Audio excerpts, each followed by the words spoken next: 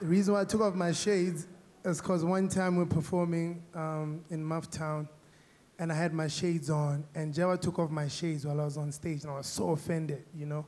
But he was my big brother, I really couldn't do anything, and he told me, Nyovest, Mukasi.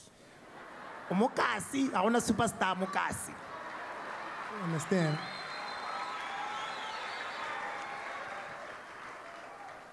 And that moment lived with me, you know?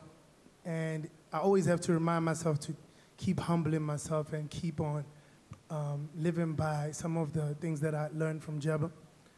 And now that my shades are off, because I'm Jamana, who put Roa Khutmane Shabu, that's all.